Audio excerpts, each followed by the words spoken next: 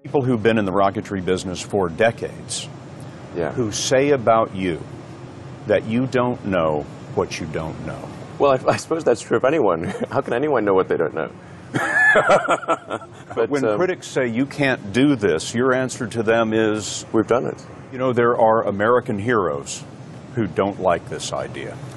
Neil Armstrong, Gene Cernan have both testified against commercial spaceflight in the way that you're developing it, and I wonder what you think of that. I was very sad to see that, because those guys are,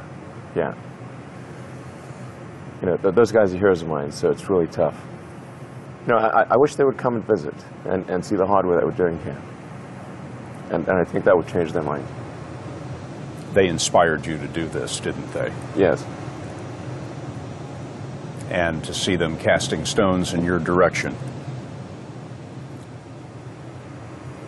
It's difficult. Did you expect them to cheer you on? So they're hoping they would. What are you trying to prove to them? What I'm trying to do is to make a significant difference in spaceflight and help make spaceflight accessible to almost anyone. And I would hope for as much support in that direction as we can receive.